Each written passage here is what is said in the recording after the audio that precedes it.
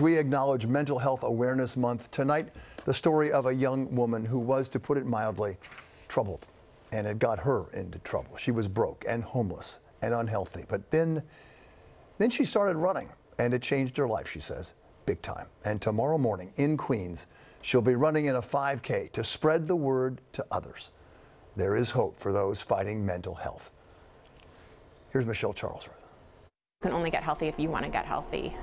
Like nobody else can do that for you. 36-year-old Jamie Deegan baked and ran her way out of a very dark and lonely place. I got sober when I was 25, and from 24 to 25, I was homeless and penniless. I didn't have an ID, I didn't have a home, obviously, I didn't have a bank account. That was 10 years ago. Now, Janie owns and runs 3 bakeries in Manhattan. She's also a marathon runner.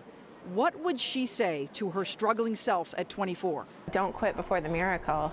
For Janie, getting in a better place mentally and healing herself had everything to do with doing, baking, running, one cookie and one step at a time.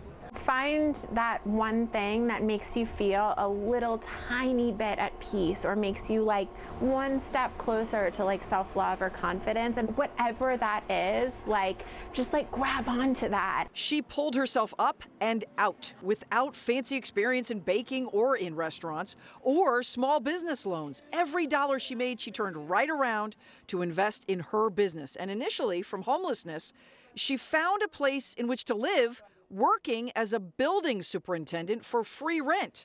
Now, life is sweet. Everybody in the neighborhood on West 80th has a favorite cookie. This is 3-year-old Miles, a daily customer, and his favorite is the s'mores cookie. At the end of the day, we're selling cookies, we're selling joy. Like, if we're not joyful, like, what is the point? What is the point? And remember what she said, don't quit before the miracle. Think of Janie this weekend running the New York Roadrunners Mindful 5K.